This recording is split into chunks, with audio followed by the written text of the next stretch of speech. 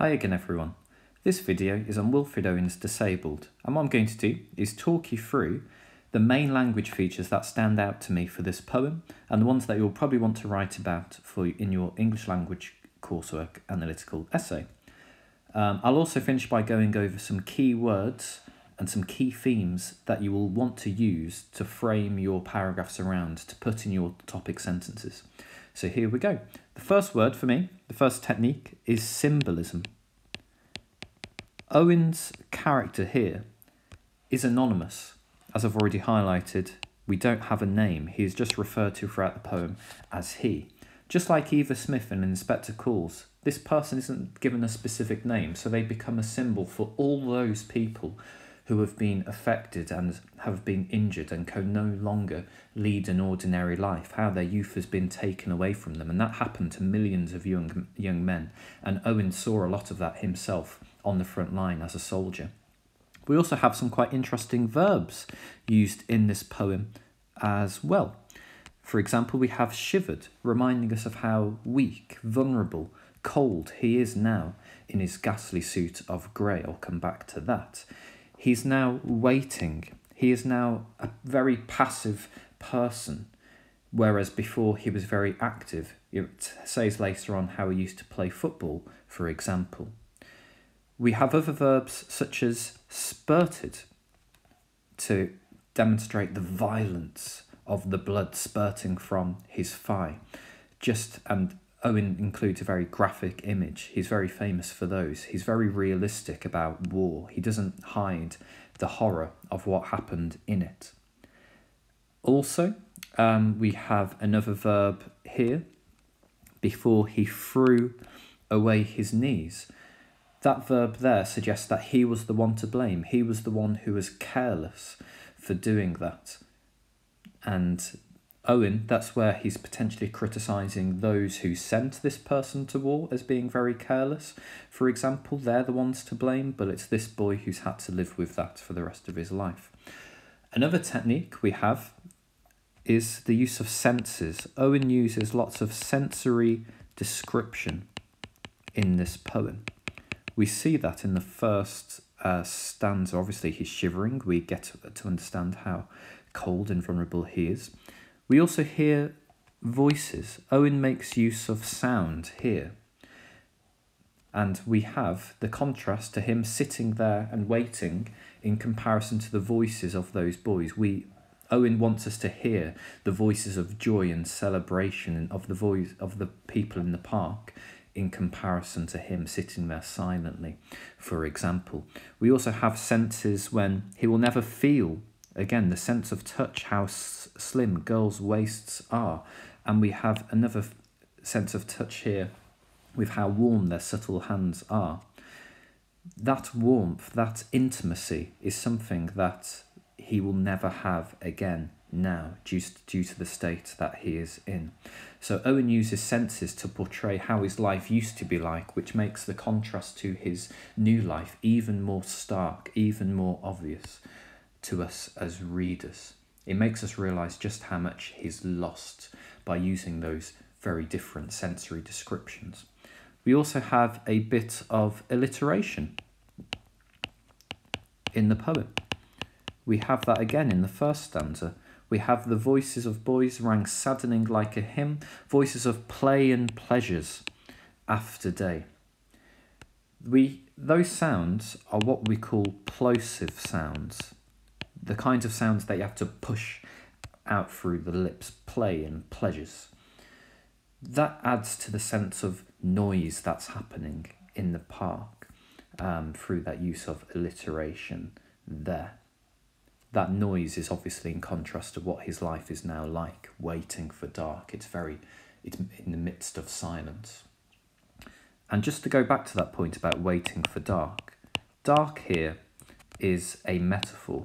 It's a metaphor for death. This very young man has lost his youth and is injured. He has no prospects in life anymore. He has no hope of intimacy with anyone else. He's no career prospects ahead of him. His life, his chances have been taken away through war. And now he's just waiting for dark, the end of the day.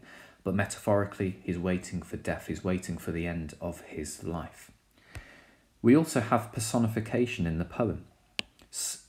Till gathering sleep had mothered them from him. Sleep here is personified, and sleep mothers him from the voices that are happening in the park. So that personification there of mothering is really important. Sleep is something that protects him from those voices. It stops him hearing those voices of play and fun in the park because they're too painful for him to listen to. That's what a mother is there to do, to protect, and sleep is protecting him from those voices. He prefers sleep because it probably means he forgets what kinds of state he's in. That's obviously not considering probably the nightmares that he would have from his experience. So throughout the poem, Owen uses juxtaposition. He juxtaposes what his life used to be like to what it is now. We've already mentioned the voices in the park in comparison to him. We also have the juxtaposition of colours. We have the light blue trees, when town used to swing so gay, when glow lamps budded in light blue trees. So we have this sense of light. We have the light blue here. We also, and that's juxtaposed against the grey. That's the suit he's wearing. That's how gloomy, that's how dull his life is now. Before it used to be full of joy, full of light. Now it's full of this darkness, and it's very grey and lifeless. And that juxtaposition of colours creates a stark contrast and makes us realise just how much his life has changed. We have lots of discourse markers, well, some at least in this poem. A discourse marker usually is some kind of connective. It guides the reader around. The discourse marker that stands out to me is the word now. And there's probably one more I've missed. There we go. So you can see there I've highlighted the word now 3 times. That discourse marker now shows me how Owen is constantly switching back between the past and the present, once again to juxtapose them against each other, to make me realise just how different the present day is from his youth, to make us realise just what an awful impact going to war has had on him. Let's have a look at this bit here. He talks about his decision for joining. He thought he'd better join. He wonders why. That dash there creates a pause. We have a moment of emptiness. He wonders why. There's a big gap there because I think he doesn't remember why. That pause there, I think, maybe signals regret.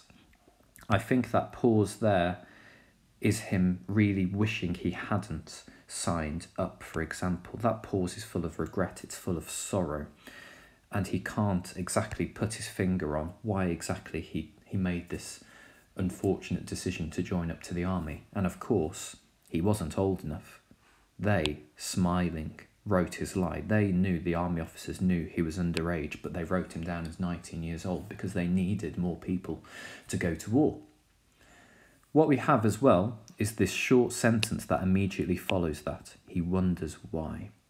That short sentence again just heightens the sense of regret and pity he feels for that decision.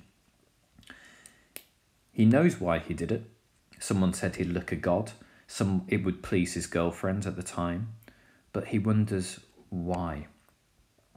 So despite all those reasons, he regrets doing them.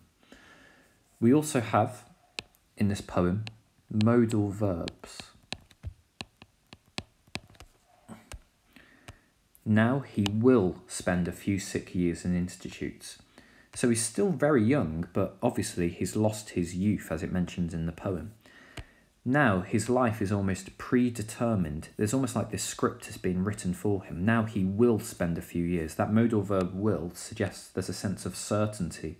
There's only one path that his life will end in, and it's him spending a few sick years in hospitals and being very passive. There's no chance of anything else happening to him other than living this very kind of individual, isolated life. We also end with rhetorical questions. So that's a structure point, the fact that Owen ends with rhetorical questions. We see that obviously here with, why don't they come and put him into bed? Why don't they come?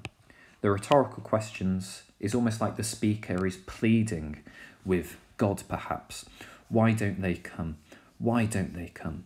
The speaker is almost desperate, wishing this person's life would end and he would be put out of this misery. How he's going to have to live this life of isolation, and the speaker and the boy, there's this sense of they're desperate for their life to end. They are waiting for dark, they are waiting for death. Their life holds nothing else for them. Their life has been ruined by war, so therefore they want it to end. So why don't they come? They could be referred to as death, and the sensory description links back into Shivered.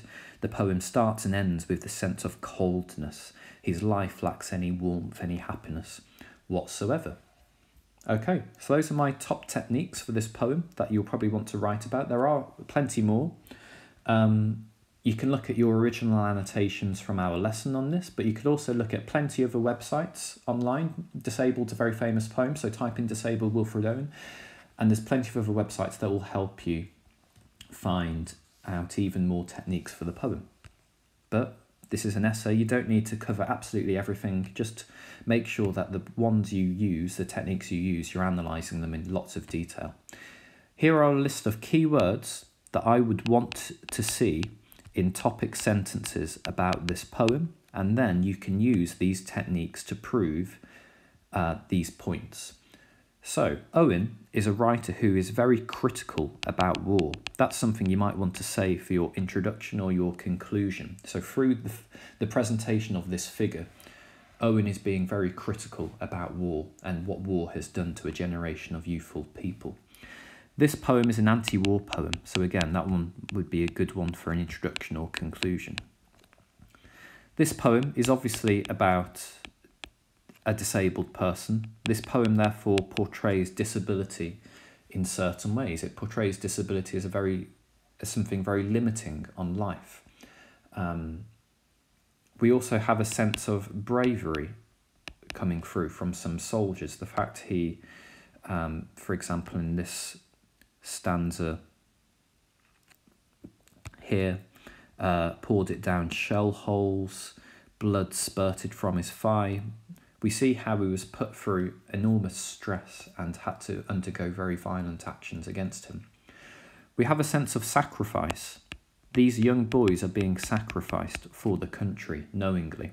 We have a sense of wasted youth, how this boy was barely an adult and already his life has been wasted. We have a sense of horror at the violent descriptions. We have the violence, as I've mentioned earlier, of some of those descriptions. The fact he's been left legless reminds us how violent war is. We have a sense that this person is tormented. They are waiting for death. They are waiting for dark. Overall, we feel a sense of pity. Owen makes us feel a sense of pity through his descriptions. There is a great sense of loss in this poem. He's lost the sense he's lost the chance of being happy with a woman like the girl's waists he used to feel. There's a sense of melancholy in this poem, and there's a real sense of despair at the end of how he's wishing death to arrive. So there's my summary of Disabled. There are just a reminder of some of the techniques that I would talk about, and here are some keywords for your topic sentences. And this is very similar to our Inspector Calls essay. You mention an idea, and then you quote, and then you analyse the quotation, talking about what the symbolism does, what the verb does, what's the point of that metaphor, for example, in as much detail